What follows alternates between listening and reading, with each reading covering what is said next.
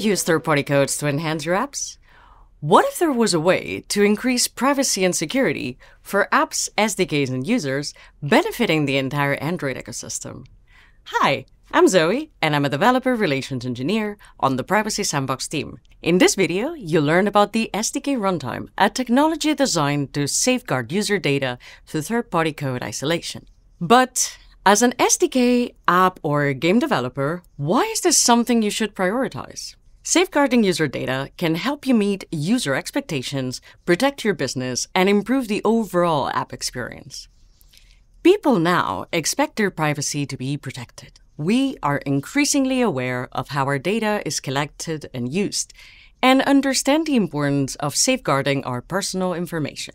A 2023 study found that 70% of global respondents had already taken some action to protect their privacy online, and 83% wanted to do more about it. The growing demand for online privacy is becoming more widespread throughout the tech world and academia. In 2024, a study analyzing over 150 Android SDKs highlighted that the industry has an opportunity to be more privacy-forward. For example, 30% of the examined SDKs did not disclose a privacy policy. The study also revealed numerous instances of data exfiltration. This was only possible because the apps and SDKs were sharing resources. The shared execution environment between apps or games and SDKs can create challenges for everyone involved. Apps and games might need to invest some of their resources in validating privacy policies, while SDKs face risks to their business and reputation due to a potential of fraud. Research shows that a significant amount of global ad traffic is fraudulent, resulting in financial losses for the industry. In addition to privacy concerns, there are challenges related to app stability and crash accountability. Bugs or crashes within a third-party SDK can negatively impact apps or games, leading to user frustration and lower rating on app stores. A non-trivial amount of crashes and application not responding errors can be traced back to third-party sources, which creates tension between both parts. Apps might be reluctant to update or upgrade SDK versions, which can lead in delays in adopting new features, bug fixes, and fraud detection capabilities offered by the SDK. We have seen that coupling first and third-party code brings challenges, so what can you do to address them? Let me introduce you to the SDK Runtime.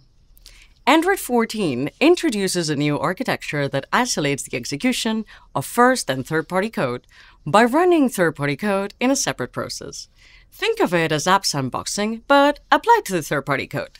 Each app has its own SDK runtime process. This isolates the code and resources from each party.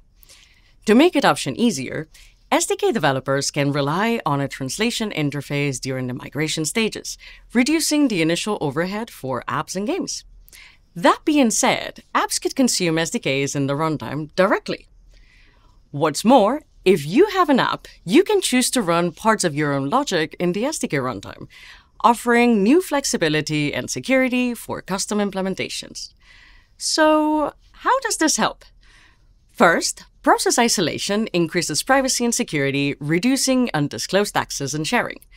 Additionally, ad SDKs control their view hierarchy, which can aid in the prevention of ad fraud.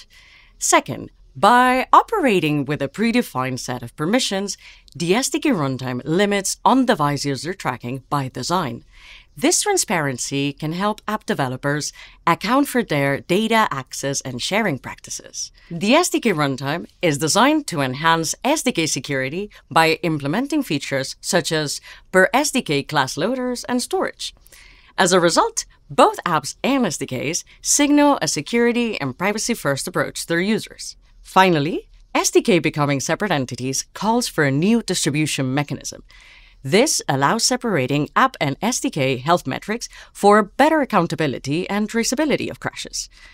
Depending on the distribution channel, SDKs can benefit from features such as critical updates over the air, accelerating distribution and reducing the impact on developers.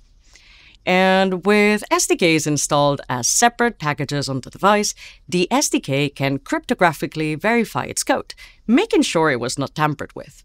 In a nutshell, If you are an SDK developer, migrating to the SDK Runtime will provide you enhanced security, improved privacy for apps and users, and the potential to deliver faster updates. If you're an app developer, the SDK Runtime can increase your app stability, enhance your users' privacy, and simplify SDK management. Explore the SDK Runtime to see how it can help you support a more private mobile future. To get started, see the Privacy Sandbox developer site. You'll find code samples, the SDK development guide, latest announcements, technical documentation, and channels for feedback. Thanks for watching! We'll be exploring the SDK Runtime in detail throughout this video series. Be sure to watch the other episodes to learn more about how to build, consume, and test SDKs in the runtime.